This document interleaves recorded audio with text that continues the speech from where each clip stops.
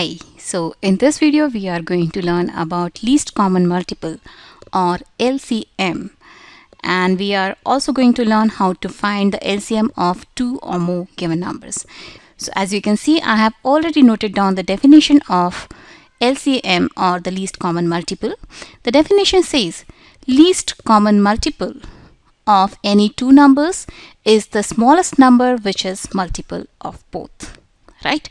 So suppose if we have two numbers like 3 and 5, and let's try to find the least common multiple for both of them. That means we are actually trying to find a number which is a multiple of both 3 and 5, and at the same time it is the smallest such number.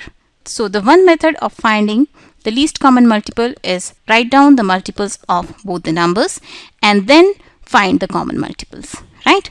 So if I write down all the multiples of 3, they will be 3 ones are 3, then we'll have 6, then we'll have 9, 12, 15, 18, 21, 24, 27, 30, 33, 36, 39, and so on.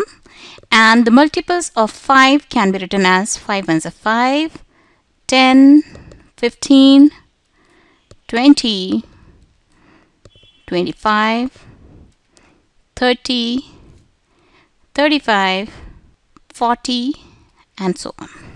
And what is next? Next we want to search the numbers which are common in their multiples. So here is the list of all the multiples of 3, and this is the list of all the multiples of 5. And as you can see, in this list we have 15, and in this list also we have 115, right? Similarly, here we have a 30, and here also we have a 30. Right? So 15 and 30, they are the common multiples of 3 and 5. But what are we talking about? We are talking about the least common multiple. Right? So the common multiples